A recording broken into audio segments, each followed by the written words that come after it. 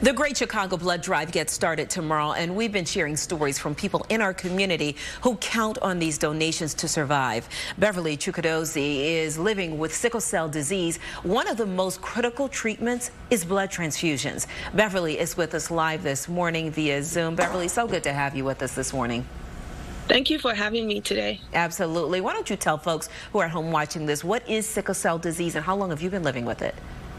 Sickle cell disease is a blood genetic disorder, and what it does is that the red blood cells kind of take a sickle shape, and once it gets to certain parts of the body, it disrupts blood flows and reduces oxygen getting to those joints, and so that causes complications such as pain.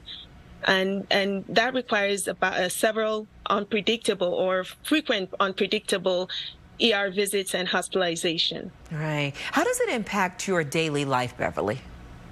So sickle cell impacts my daily life through pain and fatigue.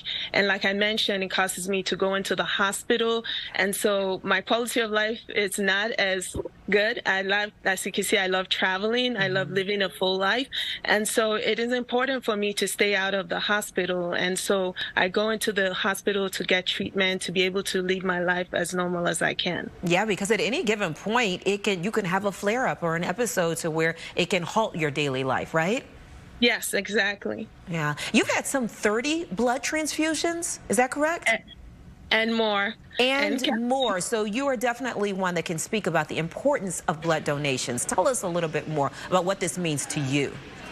Definitely. So like I mentioned earlier, that hospitalization, and we have a lot of hospitalization and ER visits.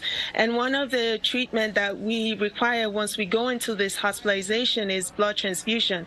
This is where our treatment depends on the general public who donates blood. And so it's important, for example, to treat different complications of sickle cell disease.